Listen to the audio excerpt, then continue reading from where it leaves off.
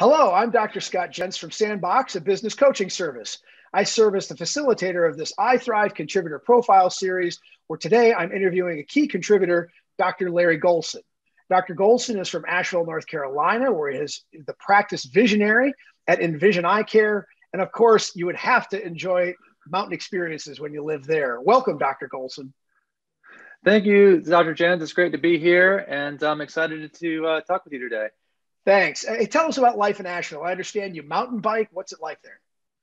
Yeah, it's a great community to be in, and it's tons of outdoor activities. We've got a very robust restaurant and music scene as well, and the newest on the scene are all the breweries. So if you like beer and mountains and food, this is the place to come visit.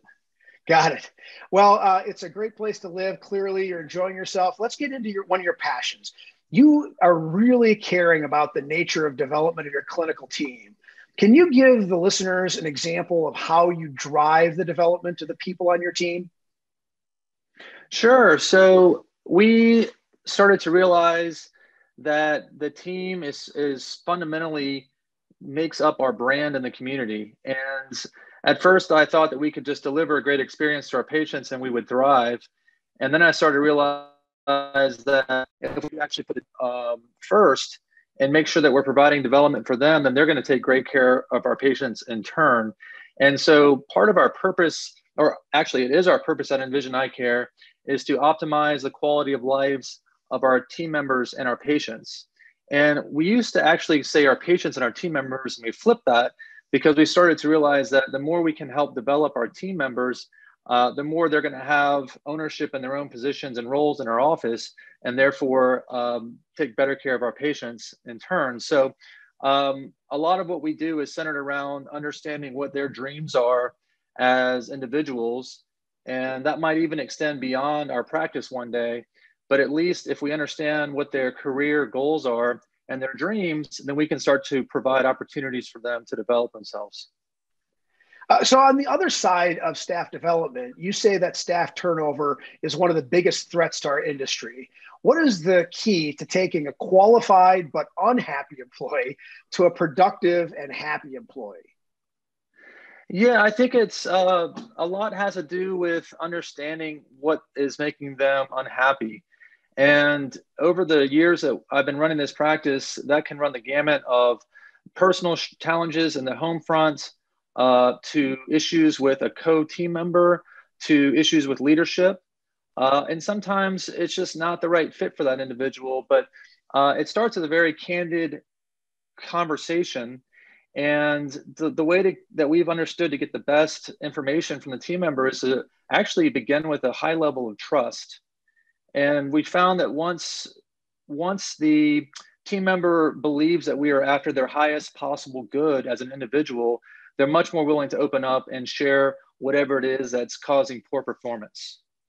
Do you, as a doctor owner, then get involved with that employee directly as a matter of building trust, or do you have somebody else on your team in leadership do it? And the reason I'm kind of smiling and laughing here is because I used to take a much more active role in that. And as part of the development of even my managers, I'm trying to take a less active role to let them have the ownership in helping team members reach peak performance. And so what I'm doing at this point now is more coaching my managers on how to coach an individual rather than getting directly involved with the team member itself. Got it. So you've talked about making yourself as a business leader indispensable, and that was an example of it. How do you do that, but also drive the business in the direction you want? I'm assuming you must have a pretty good management tier in your practice, but tell us how you have found yourself to become less needed and more indispensable. Yeah, so to become indispensable, or excuse me, to become dispensable in the practice, meaning that I kind of don't want to be needed in a way. The reason I want to do that is to free myself up to work on the development of the practice. And it's, as our listeners know, if you're trying to see patients all the time and directly manage, it's almost impossible to work on the actual practice. And so, for me, what we've used is a system called the EOS, or Entrepreneurial Operating System, developed by Gino Wickman in a book called Traction.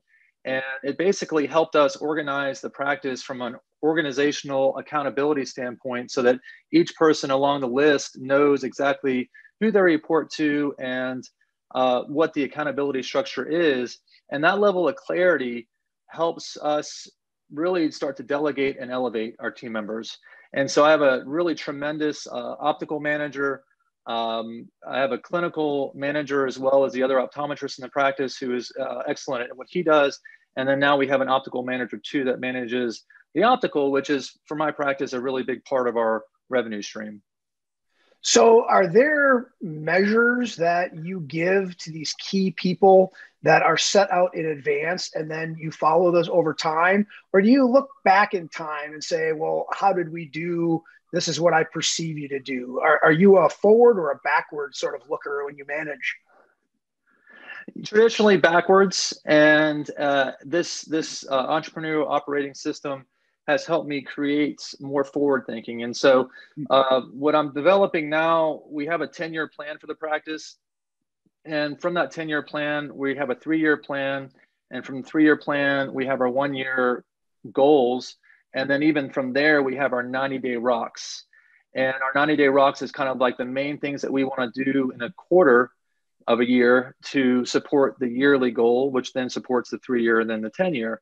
And breaking it down even more from that, Dr. Jens, we even have weekly to-dos. So we have a weekly, it's called a level 10 meeting. And from that meeting, each person in the meeting leaves that meeting with a to-do. And the next meeting we follow up and say, did we actually get those to-dos done?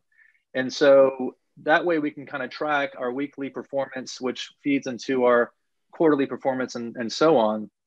And what I found is that not only did we used to look backwards at how we were performing, now we're moving toward more of a forecasting forward look, but we also started to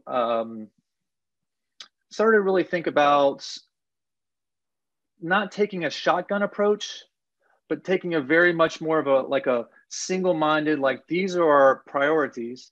And so much happens where we want to do all these different things all at once. And we used to do that. And then nothing really got done well. Everything just kind of got done half. And then, we were on to the next thing. And it really was really frustrating for our staff too, because we never really had any stick-to-itiveness or perseverance. And so now we have much more. There's a saying that you can't throw a rock over the fence. So once we've established our 3-month rocks, we stick to them. And if something else comes up where we're like, oh, that's a really good idea, let's put that on what's called the issues list. And the next time we're doing our quarterly planning, we'll see if that makes it to the top of the priority list. So a wonderful example of how you can really invest in management structure. And obviously you're going to be an important eyeTHRIVE contributor and people are going to love the content you're going to bring. How do you hope to inspire ECPs who are going to be viewing your content on the eyeTHRIVE site? Yeah, well, I think that from my own personal story, because when I started my practice 12 years ago, almost 13, which is hard to even believe that that's been that long, it goes by quick. What I recognize is initially how I really just wanted it to be the way I wanted it to be. And I was stuck on that. And the more I've had to become a leader by just the position that I'm in my practice, I started to realize that it's a collaborative approach, that through my own trials and tribulations of getting past my own self and realizing that there's much more wisdom and intelligence in the group than there is in one person, I think that I can help other ECPs remain relevant in today's competitive market, because I feel like there's so much pressure on us from so many different angles that we have to become really smart and intelligent at what we do as running private practices. And that my hope is to be able to share my own story along the way to help others along their way. Well, that's wonderful. Thank you, Dr. Golson, for your fantastic views. You overcome rocks both in your business management and on your mountain bikes, and I hope you're successful with both. Thank you so much. For all of you in the eyeTHRIVE community, please make sure to follow Dr. Golson's content as it comes out. I'm sure you're going to find it help you find success. And make sure to check out our other eyeTHRIVE contributor profiles. Until then, be great at all you do.